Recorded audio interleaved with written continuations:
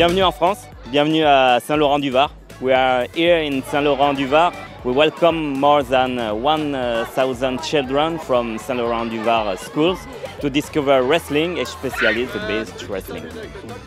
We want to introduce children to wrestling, to bring them together so that they can discover themselves. We also have an educational message about environment.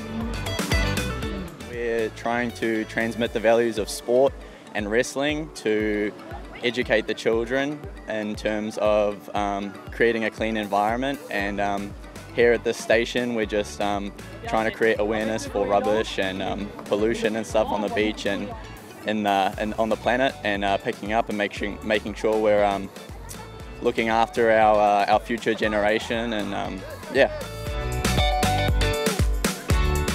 I am Lise Legrand. I am an Olympian. I participate in 2 Olympic Games, and I am Vice President of my national federation. With this event, we try to promote the wrestling and the beach wrestling in France.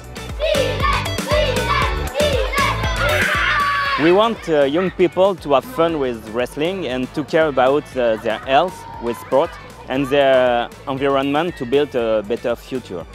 Beach wrestling is visible, super simple to understand, and young people are immediately into the game.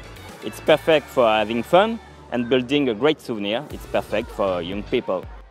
We love the sports.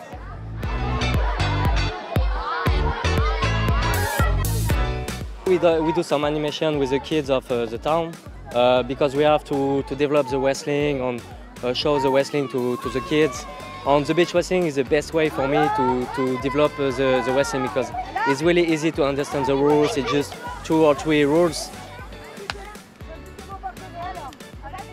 Well, for UWW, it's very important the youth engagement and the promotion of women's wrestling, the associated styles, in this case beach wrestling.